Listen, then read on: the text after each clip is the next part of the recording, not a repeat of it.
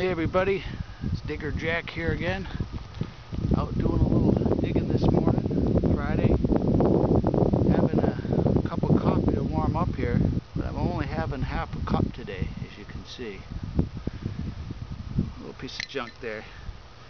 Dug for about an hour. Finds are getting a little sparse here. Been working it pretty hard for the last 3 weeks, so haven't found any more ginger beer bottles. A lot of broken pieces, but show you what I came up with so far today. Maybe we'll have some better luck next time. So here we go. I'm working this part of the dump here, just chewing back at this big pile, seeing what I can come up with and bring home.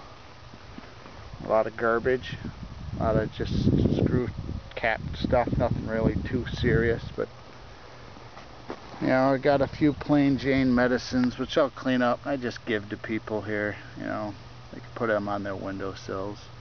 It's a nice little blob top quart bottle. There's no embossing on it, but you know, I kind of like those earlier bottles.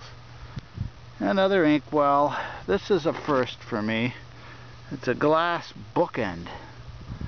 It was patented in November of 1894. What it's all together. Oh, that's pretty cool. I kind of like the different oddities that you come up with. And same old cast of characters here, the bromo seltzer. I think it's probably the 20th one I've dug out of here. Got another little inkwell, square ink. Nothing too crazy, but they're kind of nice. I'll give that away. This is a first in this dump, this style of flask. It's a little pocket flask or a traveler's flask. There's no writing on it, but it's clear. And, I'll take it home and clean it up, put that on the shelf. Probably my best find of the day was this little green bottle.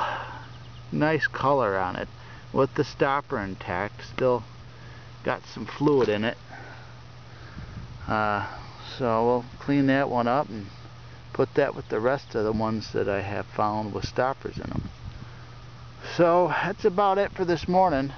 I'm going to head out of here and take care of some other business of the day. And we'll be back at it again this weekend to see what we can come up with. So take care everybody. Thanks for watching my movies and have a great weekend.